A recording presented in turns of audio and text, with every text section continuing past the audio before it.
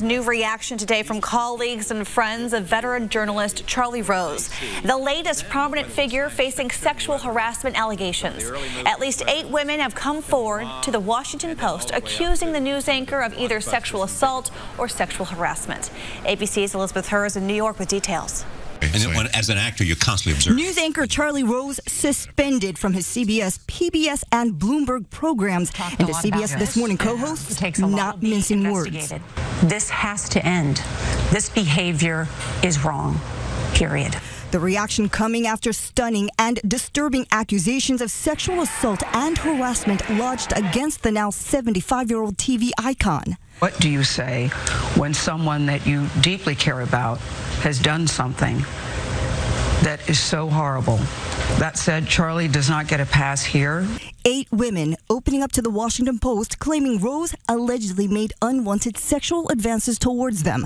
One of his former employees telling the paper he was a sexual predator and I was his victim.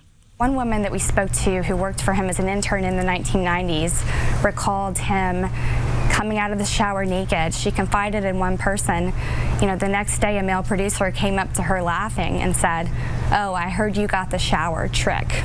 Another accuser, a former assistant, telling the paper there were at least a dozen instances where Rose walked nude in front of her while she worked in one of his New York City homes. She says he would repeatedly call her late at night to describe his fantasies of her swimming naked.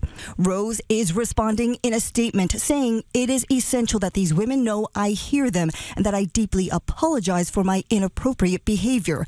I have behaved insensitively at times and I accept responsibility for that.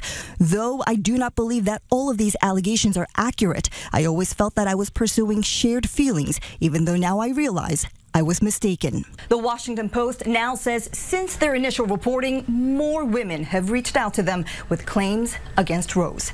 Elizabeth Hur, ABC News, New York.